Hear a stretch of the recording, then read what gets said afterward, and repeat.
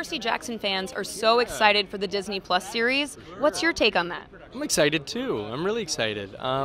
Curious to see it. I think the everything I've seen so far, like peripherally, just about like casting and how they're doing it, and that Rick is running it, is just makes me happy. Makes me happy for the fans, and excited for this new generation to watch it. Yeah.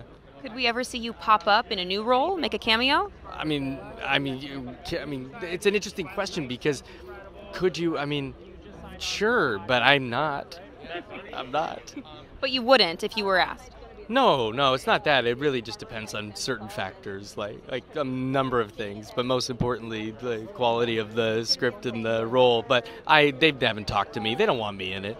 I don't think. I would have probably heard something by now. But either way, who cares? It's awesome that they're making it, and I'm excited to see them do it. That Percy Jackson is coming to TV. Would you be interested in coming back and maybe making a cameo? I know that's my personal favorite film that I've seen of yours. Oh, really? Thank you so much.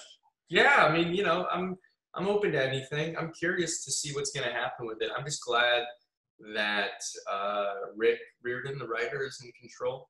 It seems like he's in control, or he has like a lot of say. I'm not sure how much say he had in the Fox productions that we did way back when, 10 years ago or so now. I hope that they get good scripts together. That's really the next step.